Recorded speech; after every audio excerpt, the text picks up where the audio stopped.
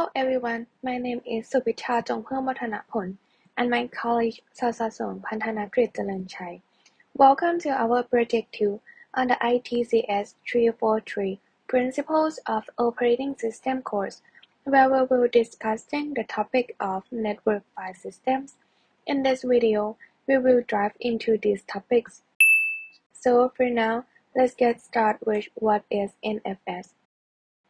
In the context of file systems, a network file system is a network abstraction over a file system that allows a remote client to access it over a network in a similar way to a local file system.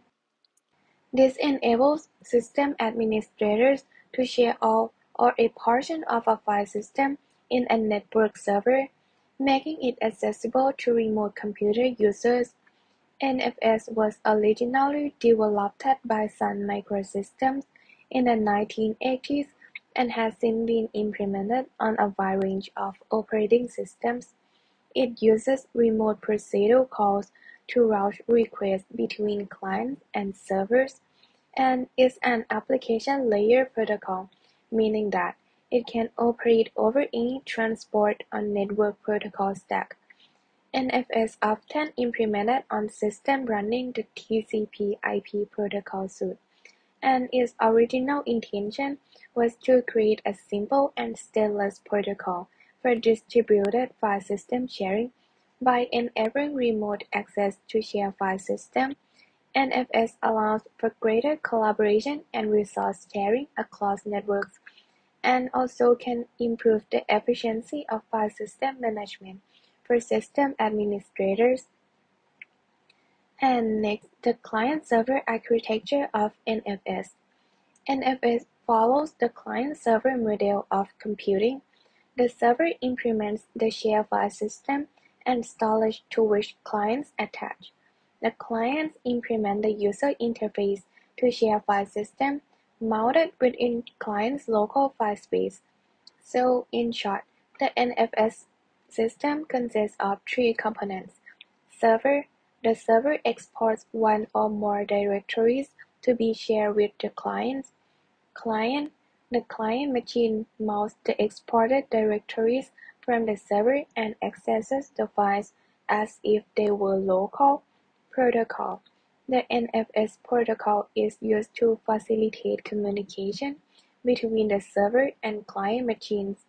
And next, my colleague will discuss about how NFS works and its advantages and disadvantages. I'm Sasasuang Pattanakitjaroenchai. Now let's move on to the next topic. How does NFS work? And this is a picture explaining how NFS works. Let's go through the steps of how it works. For the first step, the client requests access to a file or directory located on the server. The server checks if the client has permission to access the files or directory and responds with the request data if permission is granted. The data is transmitted from the server to the client over the network using the NFS protocol. The client receives the data and can list, write, or modify the file as needed. When the client has finished accessing the files, it can either close the file or continue to hold it open the further use. If the client needs to access another file on the same server, it can do so without having to re-authenticate with the server, as long as it has permission to access the new files. Next is about the benefits of network file system. Among many benefits of organizing using NFS, the following measures. NFS is a major protocol which means most aspects of implementing, securing, and using is as well understood as its potential weakness. Open network file system is a more open protocol which is continual development document in Internet specification as a free and open network protocol. Cost-effective network file system is a low-cost solution for network file sharing that is easy to set up because it uses the existing network infrastructure. Centrally managed Network file system central management decides the needs of its software and this based on the individual user system. User-friendly, the protocol is easy to use and enable users to access remote file or remote host in the same way they access local one. Distribute network file system can be used as distribute file, reduce the needs of removable media system.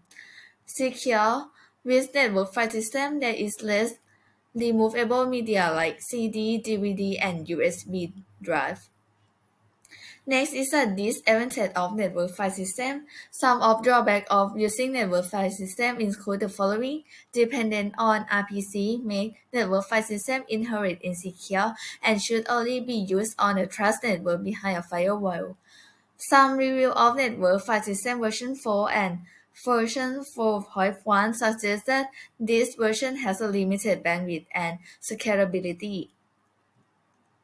And thank you for your attention.